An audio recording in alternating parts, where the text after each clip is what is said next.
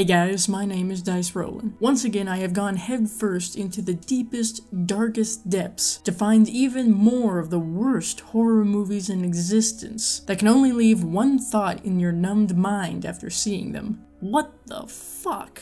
If you've seen my other two lists, then you know exactly what to expect. If you haven't, then strap in, Buttercup, because these are 10 what the fuck horror movies part 3.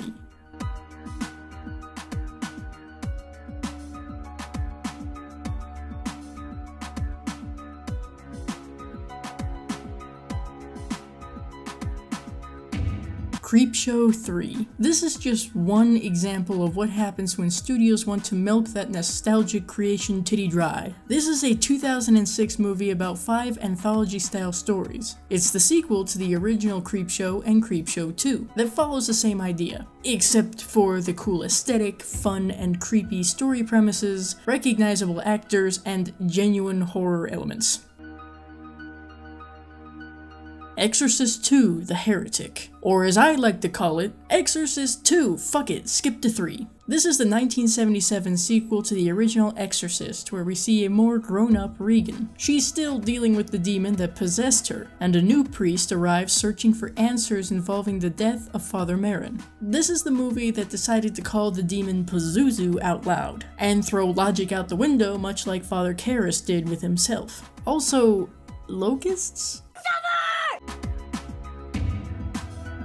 Plan 9 from Outer Space. Ah yes, this 1959 D-movie classic from Ed Wood himself. This is a movie about some snazzily dressed aliens who decide to bring the dead back to life in order to destroy Earth. Obviously a very simple premise. It also features some familiar faces, like Vampira, Bela Lugosi, and Tor Johnson. If you want to watch a classic of the so bad it's good horror movie genre that doesn't make a lick of sense, but is a mindless watch, then this may just be the film for you.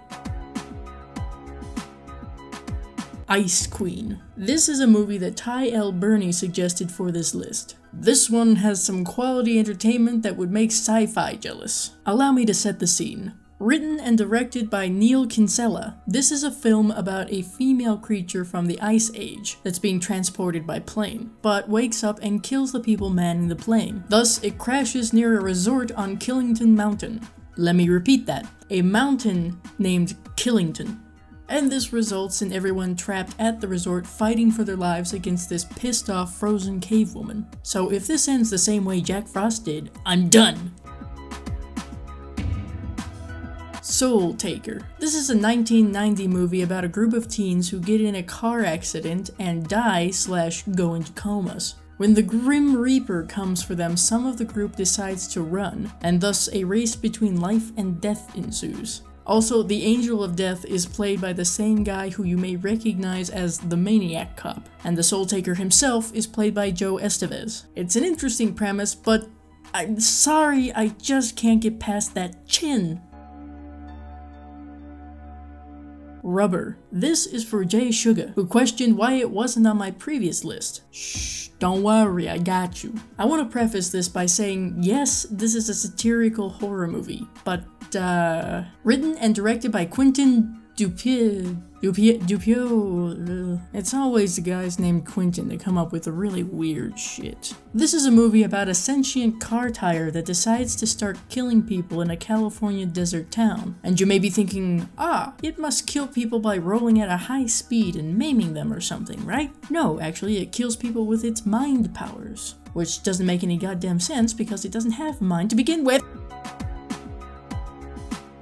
The incredibly strange creatures who stopped living and became mixed up zombies. This is a 1964 film that's apparently about a man who gets turned into a zombie by the sister of a stripper he falls in love with. And as you can probably predict, he starts killing people left and right. So aside from the title that they somehow still managed to get on the poster for this thing, you really only need to have a quick look at the zombies in this movie to decide just to watch anything else. But in its defense, it's got a whopping 2 out of 10 stars on IMDb. And if you go looking for it on Rotten Tomatoes, trust me, you won't find it. Track of the Moon Beast. This is a 1976 movie about a guy who gets hit by a chunk of a meteor, which causes him to transform into, quote, a demon lizard monster. So not only did the title lie to us, this doesn't have anything to do with the moon at all. We're dealing with a member of the lizard people race, but you're also telling me that the only way to defeat it is with an ancient mystical Native American arrow. Seriously, this could have ended the same way it did in Creepshow. Meteor ship! Blood Harvest. Have you ever wanted to see Tiny Tim in a horror movie wearing clown makeup? Tiptoe through the window, through the window. Me neither. But apparently Bill Rebane did. So in 1987 he made this movie. And no, it's not about Joker's origin story. Instead, it's about a college student who returns home to find that her parents have disappeared, and the townsfolk hate them. She also finds out that someone is stalking her, and people around her are being murdered. I do have to say that wherever you think this plot is going, by the end, you're likely going to be wrong. One-Eyed Monster. This was recommended by Sir Mr. Mystery 40. I don't think we're gonna be able to top this one, folks. I'd like to know what kind of drugs Adam Fields was taking when he came up with the idea for this movie, because I want to stay the fuck away from them. The premise here is that a porn film crew go to a secluded area in Northern California to do some filming. Their lead star gets hit by what turns out to be an alien who possesses his dick and detaches itself from him. It then proceeds to kill people in pretty much exactly the way you'd presume a killer penis would. Oh, and did I mention this movie stars Ron Jeremy, whose dick becomes the murderer? What does my life become? And that was my list of 10 more WTF horror movies that you probably now want scrubbed from your mind. If you enjoyed this video, give it a like to let me know, and don't forget to leave a comment down below. Which of these movies was the weirdest to you? Which are you most likely to subject yourself to? And if there are any downright bizarre horror movies you'd like to see me check out for another installment of WTF Horror Movies. Also, don't forget to share this video to help the channel grow, and subscribe for more videos like this. See you later.